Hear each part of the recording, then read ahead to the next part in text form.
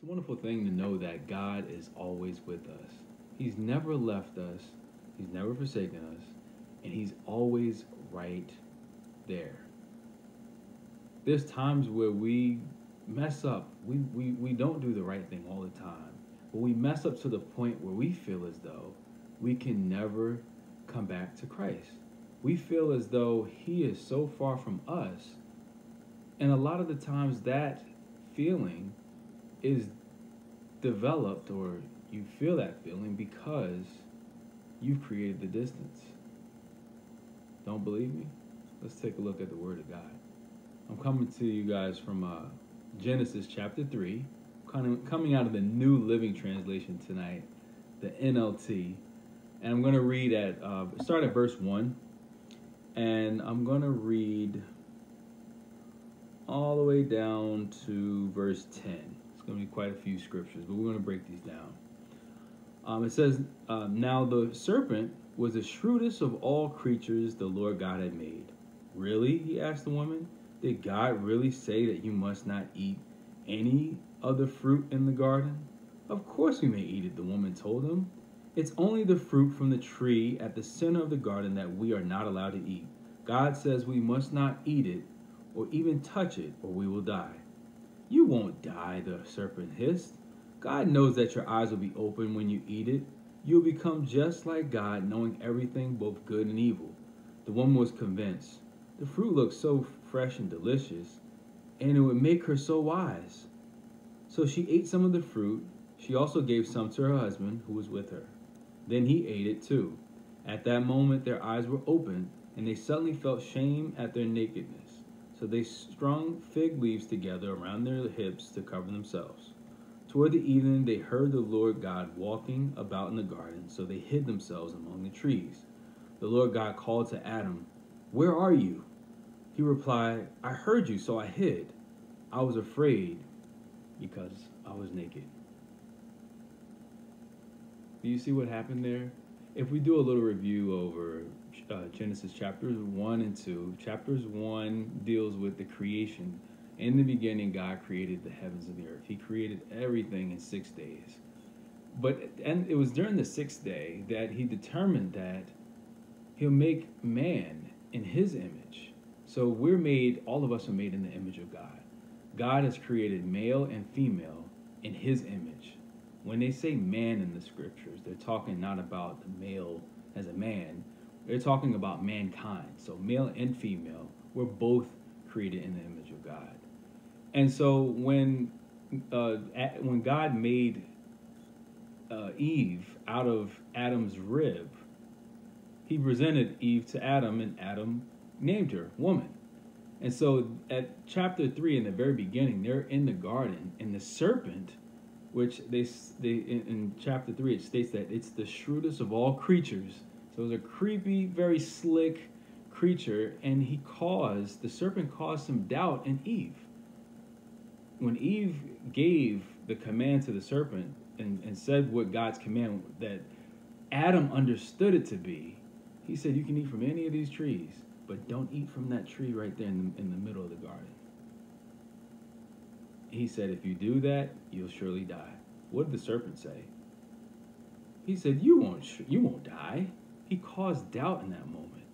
And a lot of the times when we sin, we fall away from God, it's because of a doubt. It's because something in our mind says, I might be able to get away with doing this one time. It won't be me. I won't get caught.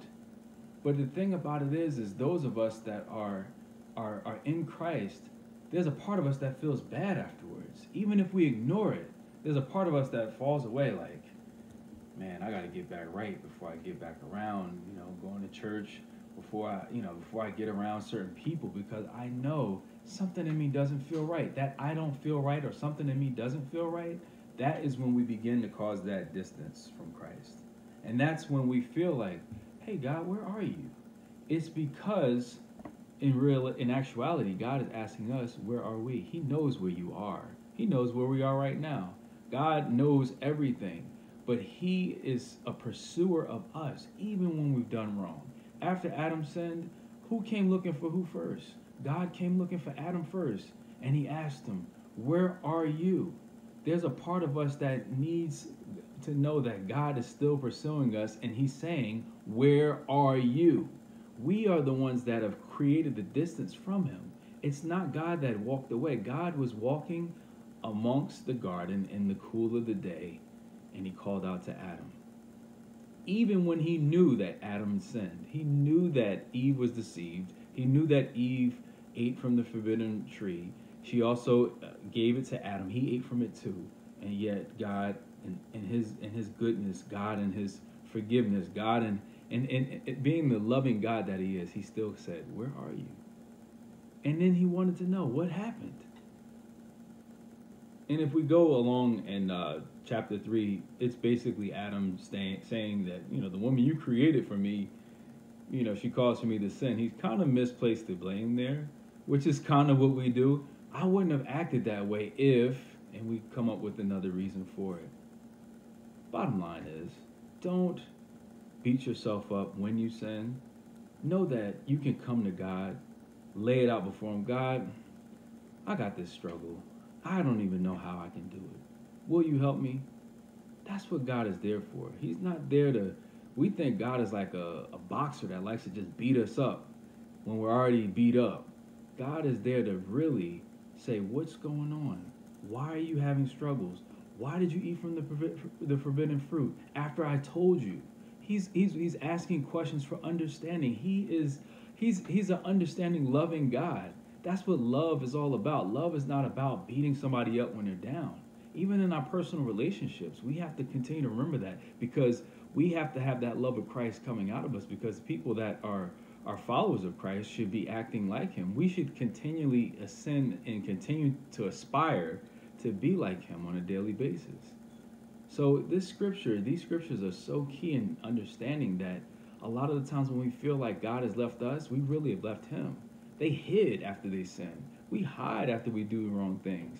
We don't go around certain groups because we don't feel like we could be around them, because there's something off in me. There is something off because you've fallen away from God, but never feel as though you're so far from God that you can never get back. The distance you've created, so now the distance, he's coming in to close the distance, but he's not going to chase you. He's going to ask you, where are you? And you're like, God, here I am. Here I am. I'm messed up. I think I messed up so much that I know you're disappointed in me. I feel like you're disappointed in me. We got to be real with God. The more real you are with him, the more you'll see the more you'll see him in your situation, because there's a part of us that feels like, man, I really messed up beyond coming back from this one. But that's right where God can help you. As long as you confess it to him. Lord, I got this struggle with this particular sin. Lord, I can't keep my pants up. Lord, I just got this addiction. Lord, this food. Come on, we talking about all kinds of sin here. I'm not trying to point out everybody's sin. There's things that, Lord, I got this lying issue. Lord, I can't stop about gossiping about folks. Whatever your sin is, know that it's not big enough to where God's going to leave you. And know that the times that you feel like he left you, you left him. You can always get back. He's always going to ask you, where are you? Will you be honest with where you are? Or will you continually stay away and push him away? And God's a gentleman. He's not going to force himself on you. He's so powerful, so mighty.